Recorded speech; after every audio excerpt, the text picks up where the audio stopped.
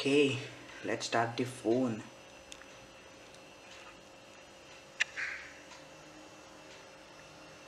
What is this? Custom binary block by FRP lock. What is this? Okay, let me explain straight this to you. FRP lock. So Samsung uses the FRP lock from the Lollipop versions to avoid any disadvantages to the device, means using unauthorized services, unauthorized ROMs, when you flash recoveries, root your device. This is for them. So when the FRP lock is on and means when it turns on and you are trying to boot your phone, it will only say this. It will show you your logo and it will then turn it off. If you put it on charging, it will also turn it off. So I have a fix for this.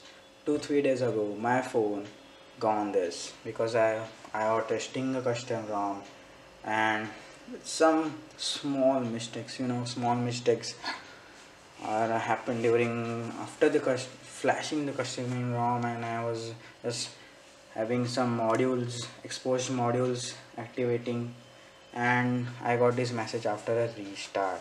So let's see how to fix this problem.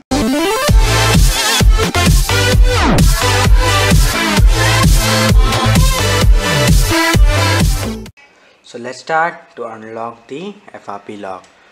So this is what you see when your device gets FRP lock. Okay, so you need to put the device into download mode, or you need to do this.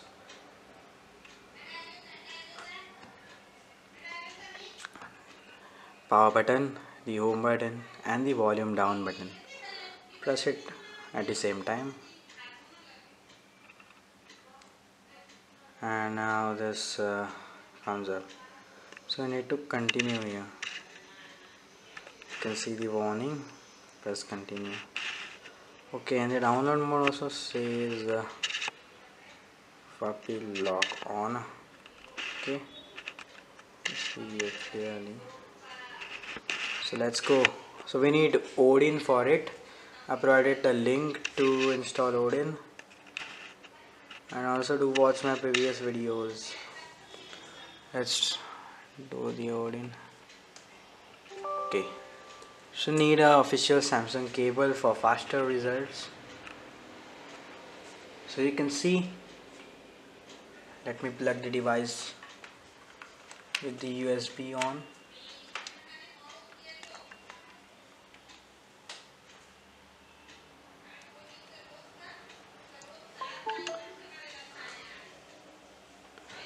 So here Odin has added the device. You can see. Now you select, if your firmware is only one file, you can only select this AP, and from here you can select, but my firmware is a 4-file firmware. So select the firmware file accordingly. So AP is the bootloader, CP and CS normally. Okay,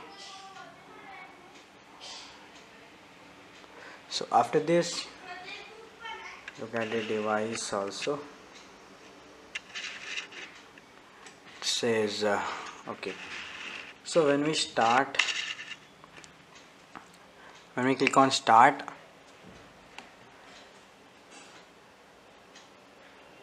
okay, at the first moment, if the firmware update didn't start, I will tell you what to do. So if it starts at the setup connection and you get any error, press within the download mode, disconnect the cable. Okay, then you need to press the volume down button and power button. Then the screen will turn on black. Then again you need to push it again and with the home button, and again go to download mode. Again try this. Same process. If you repeat for 2-3 times, it will get flashed. So now let's see. It is flashing. In the device also we can see downloading. Do not turn off target. So it is possible with Odin, and this Odin step is done because if your phone is not suitable with the Samsung Kais 3 or the Samsung Smart Switch emergency recovery or the firmware initialization, all this, because when I was going to enter the SN number and my device info, the Samsung Smart Switch pops up with a message saying that your SN number are not matching or something like that. So I then tried with Odin. First it was not accepting, but with the Samsung official cable it does. So this is how you can do the FRP lock on off. And okay, one more I'm going to note this down, one more thing. So when you download a custom ROM, first go to developer options and allow the OEM unlock. So this is for all the Samsung users who are stuck at the FRP lock. So wait for the data to get download. Do not turn off anything or remove the cable.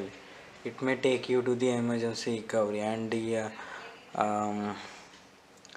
smart switch also doesn't support my device. So some devices which are not supported by. So here you are.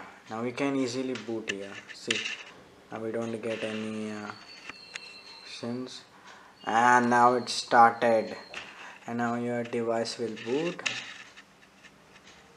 Let me show you that.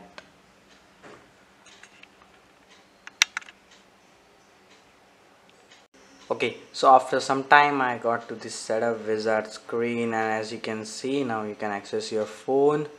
So okay, this message comes when you so an unauthorized attempt has been made to reset your device factory default settings. Connect to a Wi-Fi. So you need to connect your Wi-Fi and enter your email address that you used. Okay, so let me skip. Okay, so I set up my phone now, and I added my Google account. So after setting up the phone, you need to go to the about device. Okay, and you need to unlock the developer options for build number 7 times. Go back. When you go back, you see the developer options. Now the OEM unlock. So now your FRP lock is unlocked, and don't worry if you got any error, please comment in the comment section below, and like this video if this helped you or if it's informative for you, and please you can send me request for having some videos on Samsung devices. I will surely do that. Now I just have 2 Samsung devices, so I can test on them. I'm planning to take some stock UI Android device later. So thank you, and please subscribe for the